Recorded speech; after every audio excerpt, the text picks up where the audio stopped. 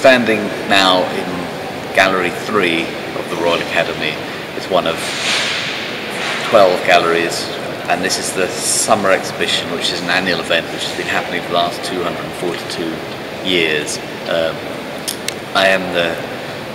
head coordinator of this year's show, and that's a role that rotates or moves every year. And in doing that, what I've tried to do is open up the galleries to hang less work in them,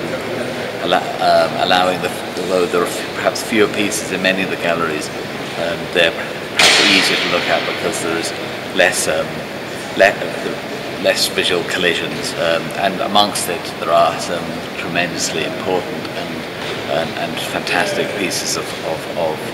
work, and the aim is for the visiting members of the public to find jewels throughout the galleries, and I hope that is the case, and I would encourage anybody and as many people as possible to come and see what they think.